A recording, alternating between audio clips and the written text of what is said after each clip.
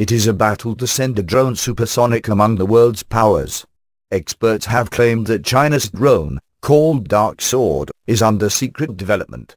The Dark Sword, known in Chinese as Anjian, made quite a stir in 2006, when a conceptual model of the unusually shaped triangular aircraft made its debut at the Zhuhai Airshow in southern China's Guangdong province, but has since disappeared from public view. The model was subsequently exhibited at the Paris Airshow, but has disappeared from future airshows, with no official word on the development of the UAV. Some claim the project has already been scrapped, due to insufficient funding or other reasons, while others believe the development of the drone is now being kept secret. Chinese aviation expert Fu Qianshao told CCTV that, while he does not know the status of the Dark Sword project, the drone could become the world's first supersonic UAV, if it proves a success.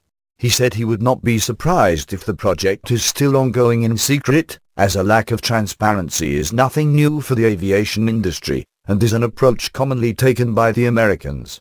One couldn't agree more that the conceptual models of aircraft can reveal something about a country's technology, and analyzing models at Zhuhai can allow experts to gauge the pulse of China's aviation industry, and pick up something that may be more valuable than what the developers are leaking out to the public.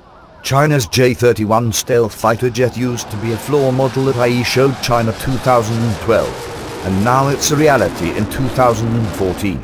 This year, the stealthy jet has officially debuted at the show, and has put up an awesome test flight.